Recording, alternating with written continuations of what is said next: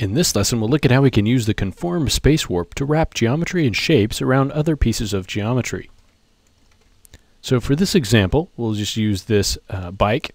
And so let's say we want to add a little bit of text or some sort of a logo to maybe the side of this tank.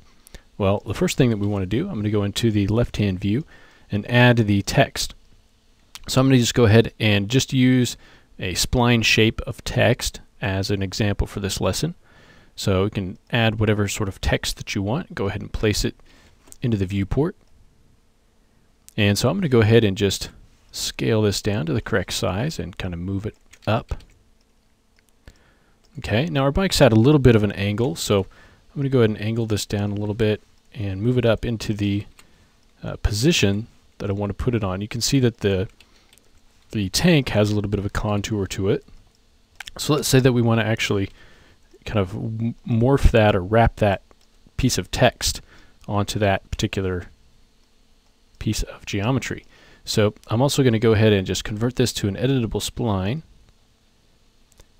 And let's take all of the segments.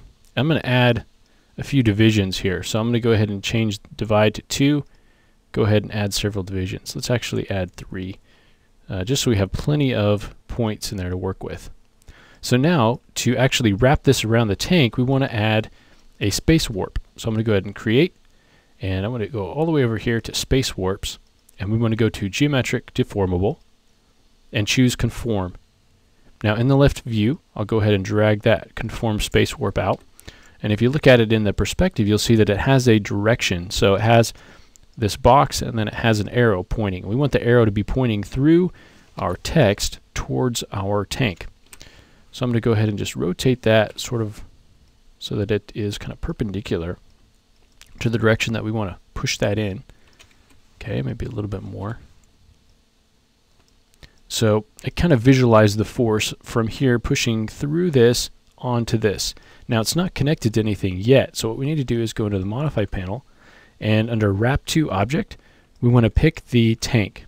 So I'm going to go ahead and pick the object, pick the tank, and you can see that that's listed there now. And so now we're still not all the way connected yet. We need to actually bind this text to this space warp. So up here, this little button, bind to space warp. I'll go ahead and activate that, and then drag from the text, and you'll see the icon change as it's over the space warp, and we'll go ahead and bind that.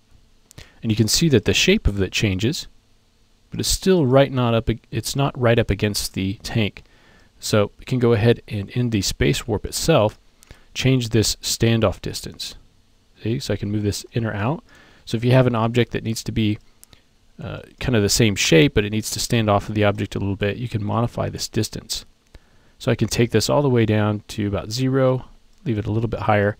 And so now you can see that that text actually is conforming to the surface of this piece of geometry here.